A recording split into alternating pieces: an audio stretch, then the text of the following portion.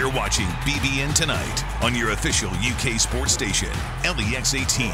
Presented by Central Bank, the official bank of UK athletics. I jumped Jacob today at the shoot-around. I normally don't do that at shoot-around. Tom was there, so Tom knows because he was like 2 for 11. You can't go through a shoot-around and go 2 for 11 because now your mentality is you're not making shots in the game. He does yell at everybody, right? All right. We know how that turned out. Toppin had 13 points, 5 of 9 from the floor, even hit one from deep. No 2 for 11 night for him. And, of course, the Tom that Coach Cal was referring to, the voice of the Wildcats, Tom Leach, who is joining us now. Tom, good to see you. Hey, guys. All right, you know what else you were close for? Coach Cal's up close and personal moment with one of the refs, which quickly became a meme during the game. Tell us about that and what you saw. Actually, I didn't see a lot of it. I saw the picture afterward was more than I actually saw in real time. So I think, on iPhones, you can put one iPhone next to the other one and it's an airdrop. I think that's what Cal was doing. Yep. Airdropping what he wanted called.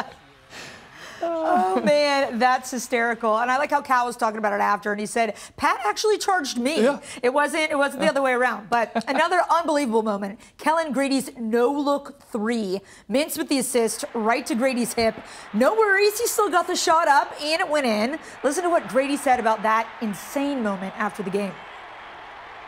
I went from getting screamed at to getting applauded within about a second and a half. So, I don't know, it hit me, and they didn't steal it, thankfully, and then I just realized I was wide open, so I let it go. Tom, when you're feeling it, you're feeling it. And Kellen Grady was absolutely feeling it on Saturday. Yeah, maybe fate smiled on Kentucky on Saturday after it kicked Kentucky in the gut with taking Wheeler and Washington out of the game, because you had not only that play for Kellen, where I asked Cal afterward about that new play he drew up where Kellen looks like doesn't know the pass is coming and lets it hit him in the hip.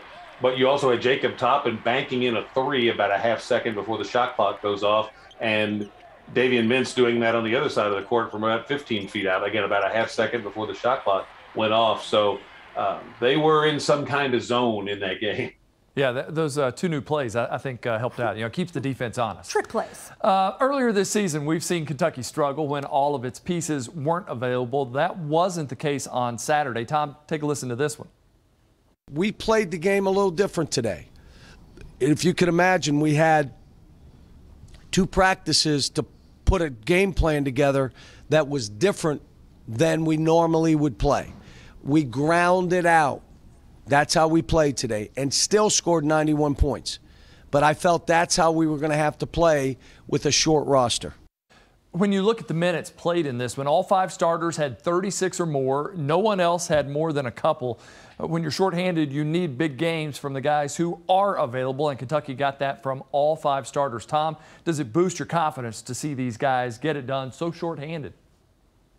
Oh, sure. I mean, that was a tremendous performance for guys coming together. There was a bite I saw from Kellen Grady after the game where he talked about just how meaningful that win was for him given the adversity. I think it was that way for the fans. I think the fans sensed that they could be impactful in that game, and they certainly were. So everybody brought it on Saturday in a situation where there was a tremendous amount of adversity in the form of those 2 point guards who were out of the game. So, it was a really fun game for me to call, for Mike and I to call, and just to be a part of it. I know, Keith, you talked earlier about it sounded like the roof was about to come off Rupp when Grady hit that 3 near the end of the first half. And, to put Kellen Grady at the point for much of the day, that's one thing about Kellen is we all would love to see him get as many shots as possible. And sometimes the other guys deny him opportunities. Well, if you just have the ball in his hands from the start, they can't keep it from getting to him. All right, Tom, real quick before we let you go, several reports are out now about Liam Cohen taking the Rams offensive coordinator job. We probably won't hear about a definitive replacement right away, but the Cats will need to move quickly with spring ball right around the corner. Is there any particular direction you think Mark Stoops is going to go with this hire? I would think it would be in the same direction that he went with the last one. It worked out really well.